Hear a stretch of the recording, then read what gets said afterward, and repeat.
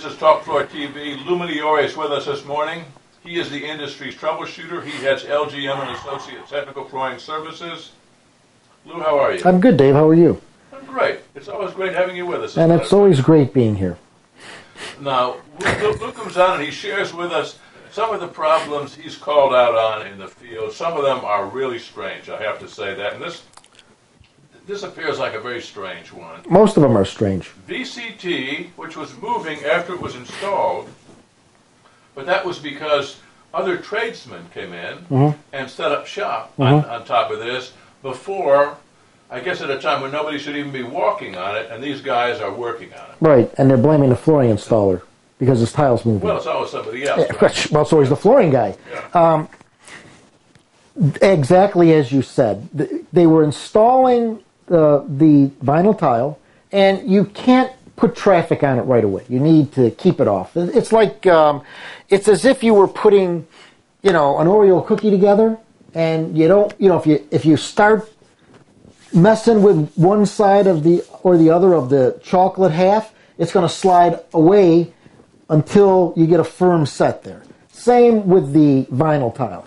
You put your adhesive down, you prep your floor, you get everything right, you put your adhesive down, and you install your tiles, and you're putting them in as you're walking out. It's like you're painting the floor, you're starting at the furthest area, and you're walking out, and you don't put traffic on them, because you know that if you step on them, the adhesive hasn't set up yet, and they're going to start sliding around. You know those, I don't know what you call those things that you play with, that you can move the letters around on those boards? You're totally blanking out on me. You're absolutely, this is actually a real thing, Dave. It's not something I'm making up.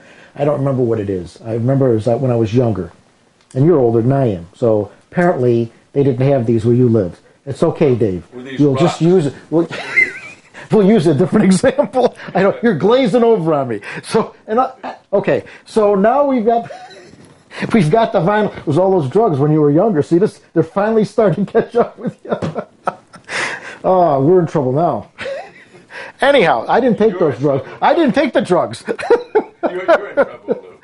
Anyway, I didn't have to take the drugs, as you can see. I'm like this without any drugs whatsoever. I'm thinking about the little word that you're talking about. I have no idea what you're talking about. I can't remember it, but it's...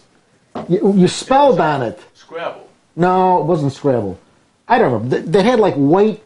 Maybe one of our viewers will know what I'm talking about. Call in. If you remember these things, if you're old enough to remember these, that there were these little things that looked like, the size of an iPad. A little square, and you would move the things around. And spell stuff. Yeah, I don't know what you call them. But I don't either. You remember them now? You're out from under the ether, and you actually can visualize these. Well, it wasn't like it was explained all that well. Let me hasten. I even forgot what we were talking about now. Are we talking about floor covering or these little things? We're talking about VCT. VCT moving, yes, we are. Anyhow, the VCT, vinyl composition tile, like you see in a grocery store or any retail establishment, you put this down, and if you have to let the adhesive set up. If you don't, the tile is going to slide. Well, what was happening is that these guys would move out of a room, and other trades would come into the room, set their ladders up, move things around, be working, doing work on a ceiling, using the floor as their base, which often happens in these big commercial installations where so much pressure to and so what happened is you had these gaps that got the tile moved. It's not going to move that far, but it's going to move enough that you're going to have these gaps in it, and they slide. So once it sets up, now you've got them stuck in place. Yeah. So who are they going to go to but the flooring guy saying, you created this problem, so you need to fix it. When in fact he's saying, hey, it was fine when I left. It was fine when I left. We finished. These guys moved things in. Now, if they were going to do that and they needed to get into that room right away, they should have put down masonite or some type of quarter-inch plywood, something so that they could have worked on that surface without disturbing the flooring. I suspect that happens more often. Well, yeah. Especially in the bigger cities. You get into New York City, especially Boston, New York City especially. We do a lot of work in New York City. It is a world unto itself. Other than the fact that New York City is a world unto itself, working there when you're, we've done a lot of projects there in the last few years, and do a lot of projects there, and it's like they're putting the floor covering down, and the guys are they're almost on your back, putting the covering down so that other trades can work. They're putting craft paper. Fortunately, it's not the plastic that's got the sticky stuff on it, which you shouldn't be using at all. And then they're putting masonite down on top of that. So it's like, they're right on top of each other, and, it's amazing to see it. And yet, and the work gets done. And this one, is this still pending, this VCT situation? I believe so, yes. Mm-hmm. So it will remain to be seen how this exactly will be. Yeah, I mean, what he's going to need is and we may have sent him this already.